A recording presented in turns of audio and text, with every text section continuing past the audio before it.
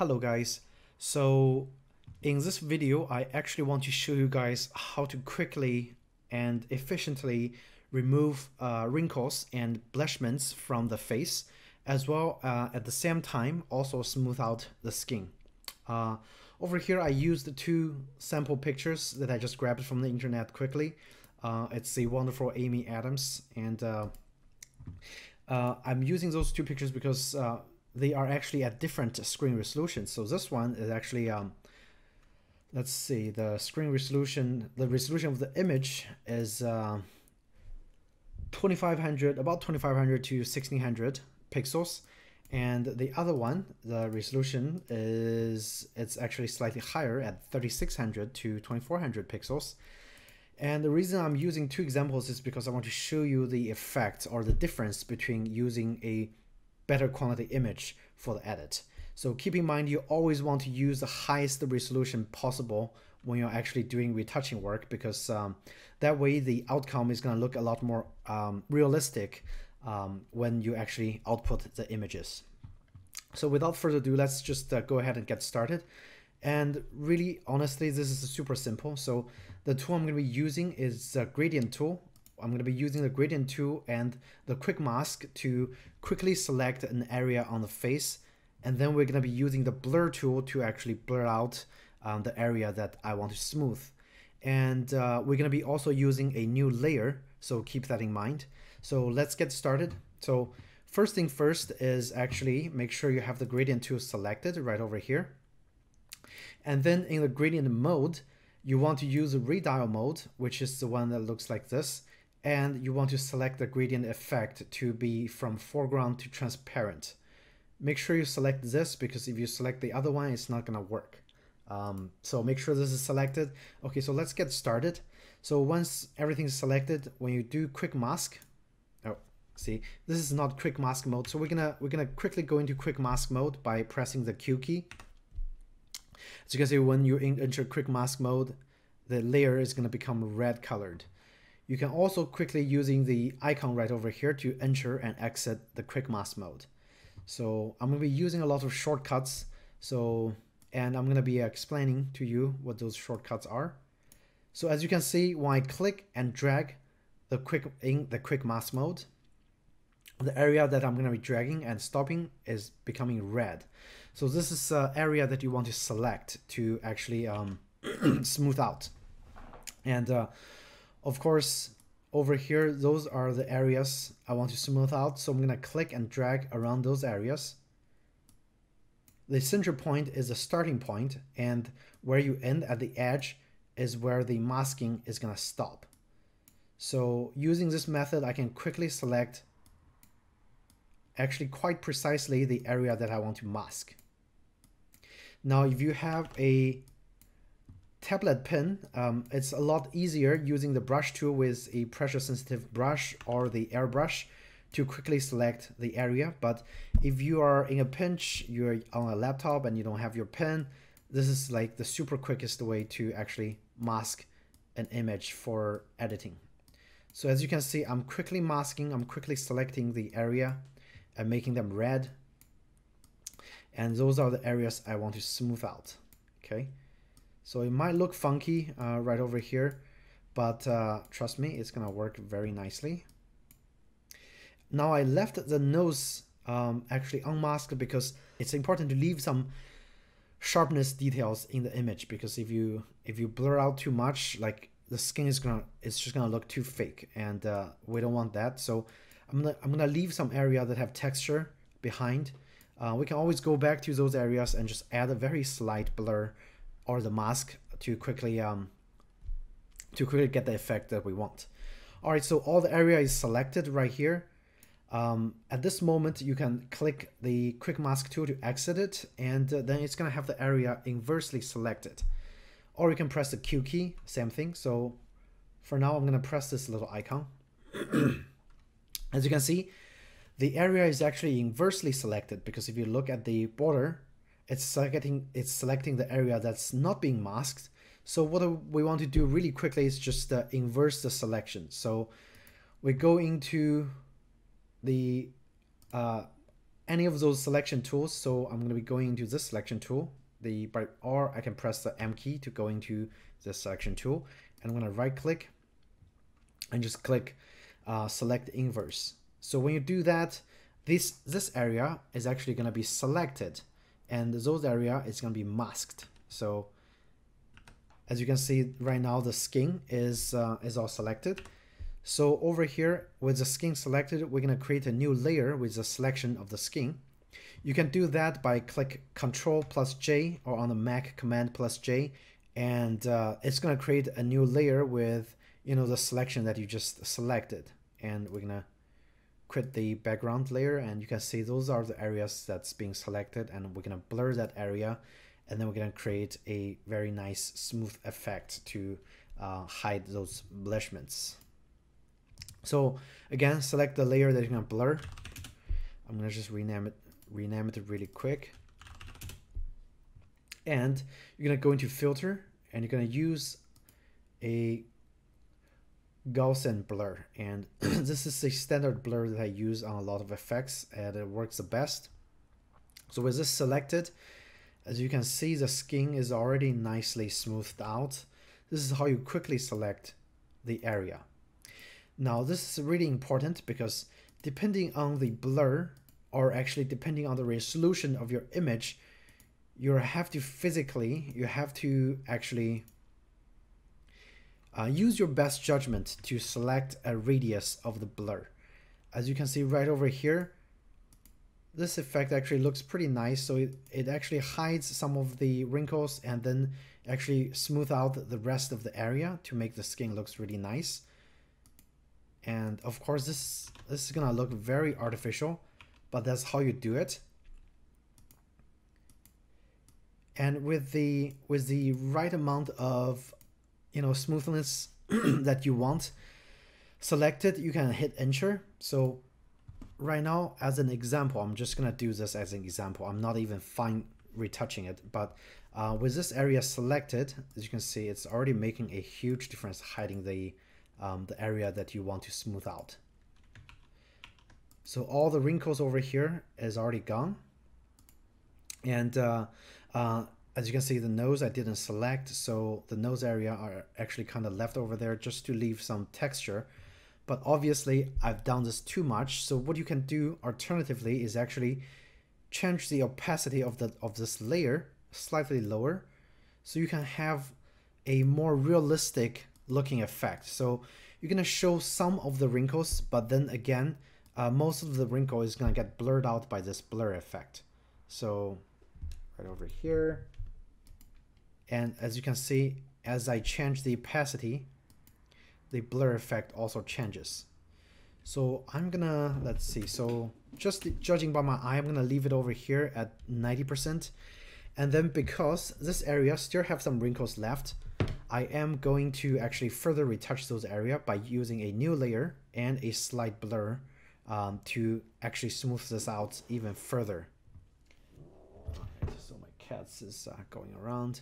Okay, so let's create a new layer. Just right over here. Actually, nope. We're gonna select the area first, and then we're gonna create a new layer from selection. So have this layer selected, and then we're gonna go to gradient tool again, and then we're gonna go into the quick mask, which is right over here. So as you can see, it's in quick mask mode again. I'm gonna smooth out those areas. So I'm gonna further select those area, and I'm gonna concentrate on those spots, and just to smooth it out. Let's see what other spots we need to smooth out. Maybe this area a little bit. And so some of the edges right over here. And if you selected, if you didn't make a good selection, just press Ctrl plus Z to go back and then just reselect those area. It's usually the quickest way. So, okay, so those are my final retouching point. I'm gonna, again, exit the quick selection of the quick mask mode. Right now, keep in mind this area is inversely selected, so you want to select the inverse by going to the selection tool and right click and select inverse right over here. So now, as you can see, those area are the area that I'm going to work on again next. With the correct layer selected, you're gonna create a new layer for those selection as well. So press Command plus J to create a new layer from selection. As you can see, those are the areas that I want to work on.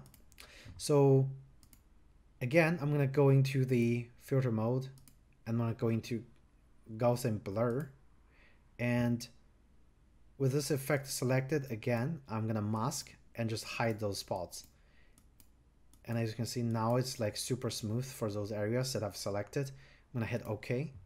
So with this and the layer that I've created, as you can see, I've quickly hidden all the areas that I want to actually fix really quickly. Now you can also change the opacity of the layer that you just created, the blur 2, by going down a little bit so it looks slightly more realistic by not going super smoothed out. And let's see.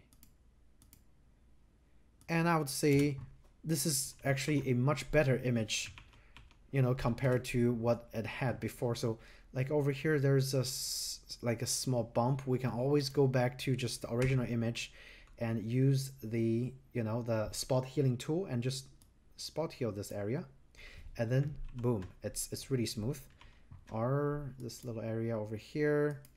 So again, Photoshop CC actually does a lot of amazing things for you. And like this is just one quick way to actually get it work for you.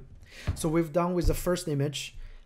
Again, what I mentioned is that because this image have a lower resolution, your effect is not gonna look as more realistic as an image with a higher resolution. So we're gonna work on this next, so you can compare the results.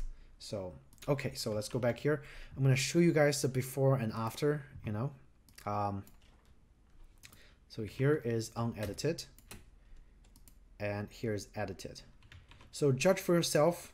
Like if you are a portrait photographer, of course, you definitely want those tools when you're doing fine retouching. The client asks you, hey, can you smooth out my skin a little bit, remove some bumps, and get rid of my wrinkles?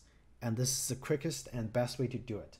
Now, because I'm demonstrating this for you, so I did it with the explanation. It took a little bit longer, but as you actually do it yourself and you start doing it, it becomes second nature. It's really quick to do and super simple as well. You don't need any special tools. You don't need any special filters. All you need is a couple of basic tools. So the gradient tool, the quick mask, and the blur. And you create a new layer and boom, that's pretty much it. So okay, with this done, we're gonna go to this one and we're just gonna do a quick edit. And keep in mind, I haven't worked on those images before, so I don't really know what the outcome is, but I'm just gonna go ahead and do it and show you guys. So this one right over here, it's at 100% resolution. Again, what I'm using is gradient tool. Make sure the radial gradient is selected and make sure it's going from foreground to transparent. I'll show you if you select a wrong gradient, what's gonna happen. So let's go into quick mask mode, make sure this is red, it's in quick mask. So if you use this tool, you can see it's not selecting a continuous area if you select the wrong gradient.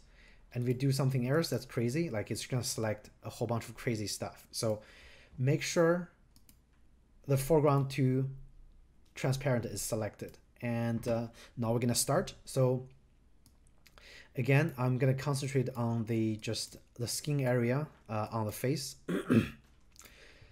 Quickly dragging through.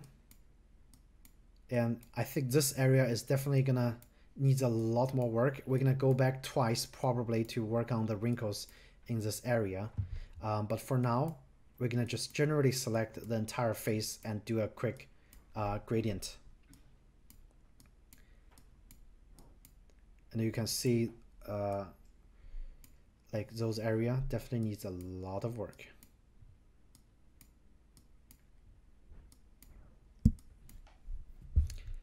Okay, so as we're going, again, usually I actually use my pen tablet to quickly select the area, but again, I'm showing this for you guys that does not have a pen. If you do have a pen, it's much easier to make the selection. So kudos to you. And if you don't have one, just go get one. My favorite brand is Wacom, and they have the bamboo series, which is for the newcomers, and they have the Intuos series, which is for working professionals. So okay, quickly I selected those area. Now over here I actually selected the nose.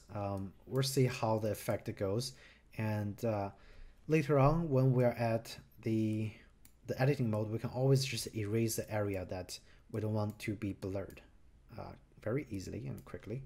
So again, I'm pressing the Q key, and that's a quick way to enter and exit the quick mask. So I can always just double check to see if the area I want to select is correct. Yep, that's about correct. You don't want to select the area that have a lot of details. For example, the lips, the eyes, the eyebrows. Those details you definitely want to keep there to make the image look more realistic. Okay. Oops. Okay, so I want to select some of those areas just a little bit. So again, as you can see on this image, I actually edited a lot more aggressively than the image I've done previously.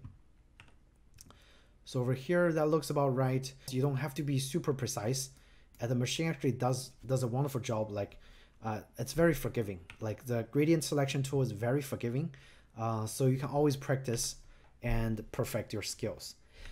With those areas selected, I'm gonna inverse select.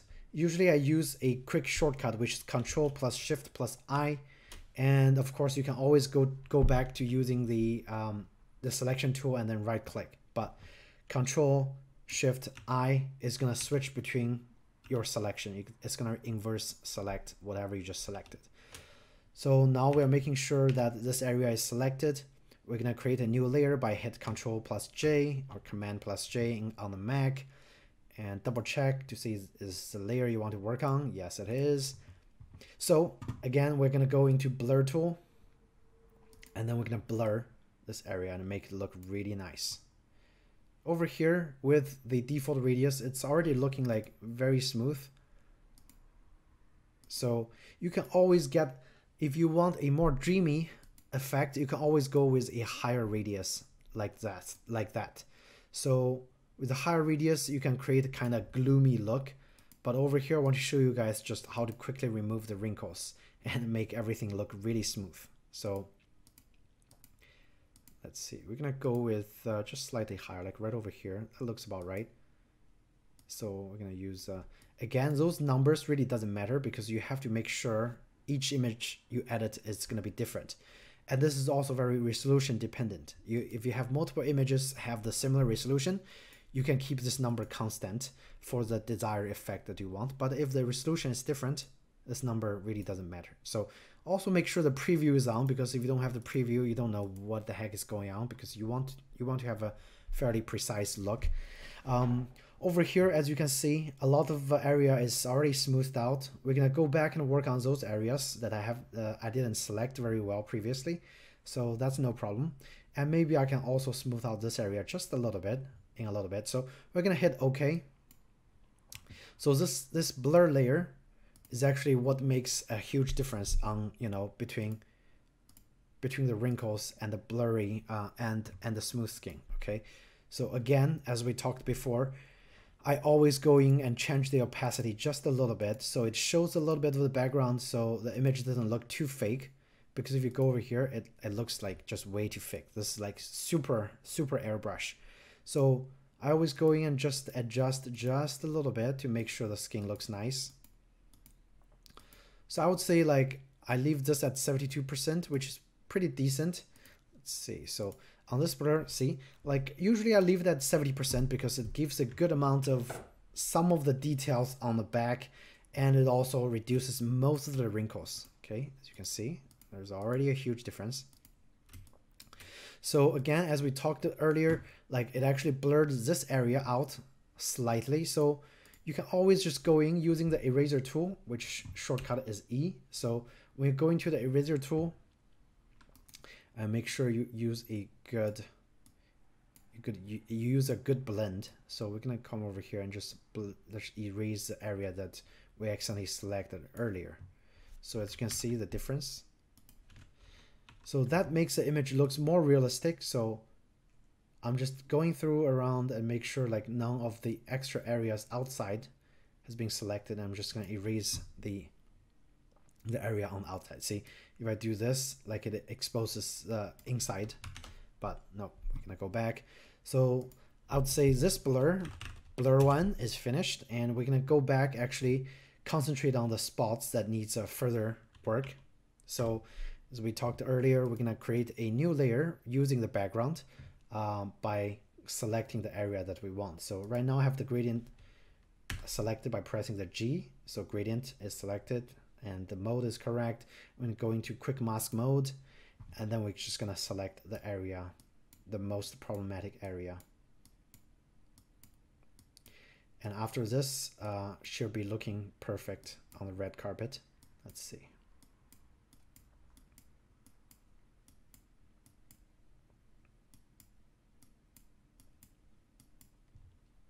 So, yeah, that's about right. I'm going to work on this area just a little bit. Okay, let's go back and check. So select inverse. So those areas are actually selected. Let's actually create a new layer from the selection and double check to see those areas are selected. Yes, it is. And we're going to go blur those areas. And we're going to, for this one, we're going to focus on actually just remove the wrinkles. So if you want, you can always turn on this layer and then at the same time work on this layer. So blur 2. So let's just keep the blur 2, the fine tuning area, under the actually first blur. So that way it works better. Okay, let's see. So on this one, I'm concentrating on reduce the wrinkles. And because she has such deep wrinkles over here, it's almost impossible to actually smooth it out. So we're just going to try to make it look as natural as possible with the least amount of wrinkle. Okay. Again, this is all to personal taste. Like, this number really doesn't matter. Just get it to work for your client, and that's the most important. So as you can see, it's really nice. Now I'm going to change the opacity just a little bit. So it's kind of blurred out. You know, it's kind of hazy. It's still there, but it's not as pronounced. So we're going to leave it like that. And that's my personal preference.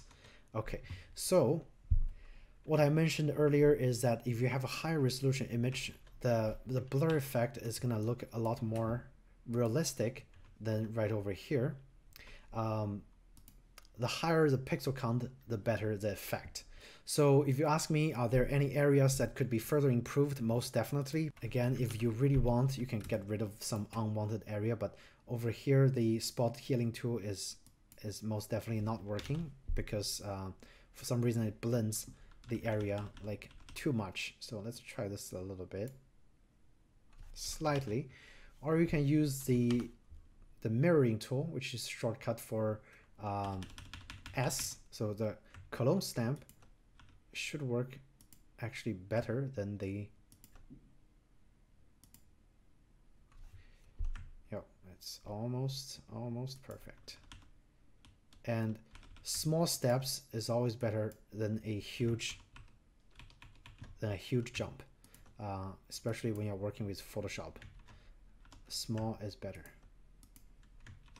So that wrinkle is gone, still there just slightly, but it's not gonna do much to affect the final picture quality. So again, let's compare the before and after.